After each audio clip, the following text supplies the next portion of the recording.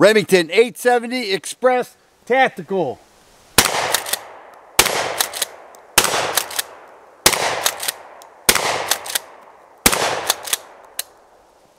Hey there friends, thanks for checking in. Today we're looking at a shotgun that I admire.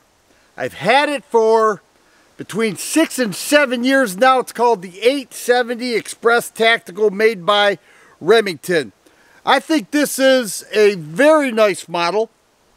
It is a tactical model, so it has an 18.5-inch barrel, and overall it's been very reliable. Now, a lot of people mistake a few things about Remington, that this came from the Freedom Group. Now, I can acknowledge, as well as many of you, that the Freedom Group essentially sank Remington in a big way. They were around for 4 to 6 years, but then Remington Outdoors took over, went back to their old way of doing things, which is of much better quality, and that's when this was made. It's a Remington 870 Express Tactical. It has a door breacher choke on there, and that's for breaching doors. However, it is removable, and it is set for any other Remington choke. So you can put a modified choke in there, which is personally my favorite. A modified choke. It's in between from a full to a cylinder choke, but it will accept any chokes that will fit the 870 models. This is a 6+1, and one of the things you'll notice is that it has a big barrel clamp on there. And that barrel clamp with the extended magazine tube that came from the factory is a 6+1. Makes it pretty nice compared to some of the other models of the same size with a 4+1, 5+1. Another thing this has is excess sights. Now, the rear sight is a ghost ring sight with a rail all milled in together into one piece, and then a ramped up excess front sight. The front sight can be removed. You can put a night sight on there if you choose.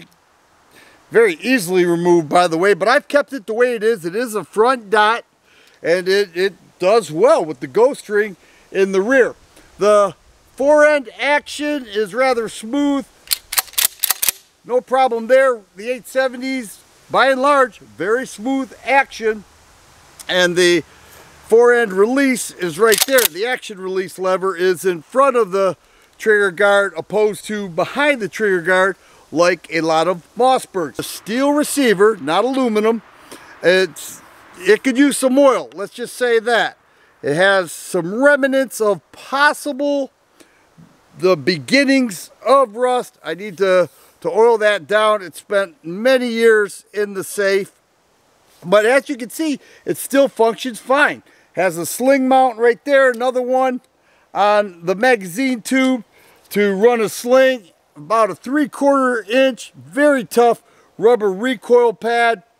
I love the shotgun. I think that the tactical model is great. The overall handling of it is all 870, and that is what made the 870 popular to begin with. People use it for all types of purposes. This would be primarily a home defense. Yes, you could hunt with it.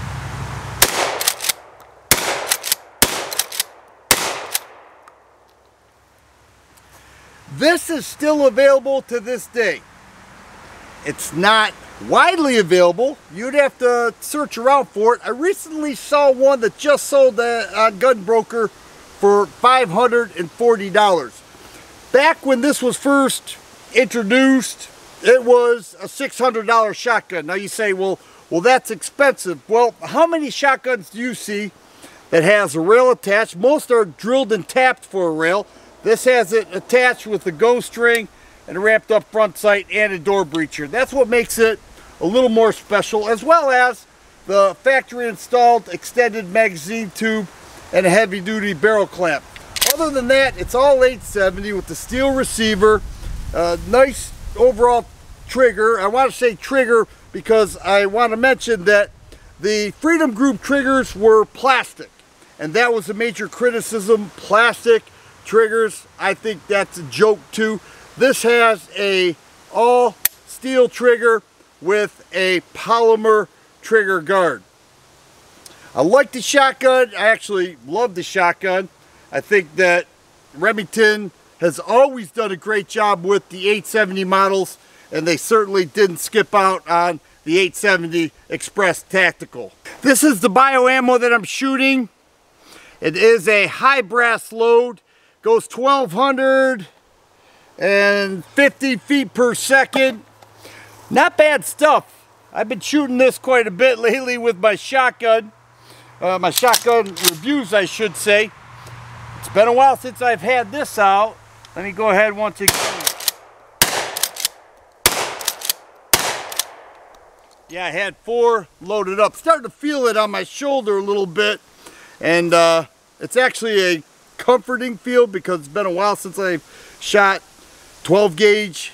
But I dig it. I really do. I still love this shotgun. Is it the greatest ever? No, it's not, but it's a quality made shotgun. It's a Remington 870 made by Remington Outdoors, not the Freedom Group. I want to emphasize that. Once again, I like the 6+1 capacity. Overall shooting impressions are fine. The only thing I have to do now is get some oil on the receiver because I am starting to see remnants of potential rust, but 0 on the barrel. The shotgun still performs like it's brand new. If you like videos like this, please subscribe and share. I always appreciate thumbs up button. Thanks for watching, and you guys be safe.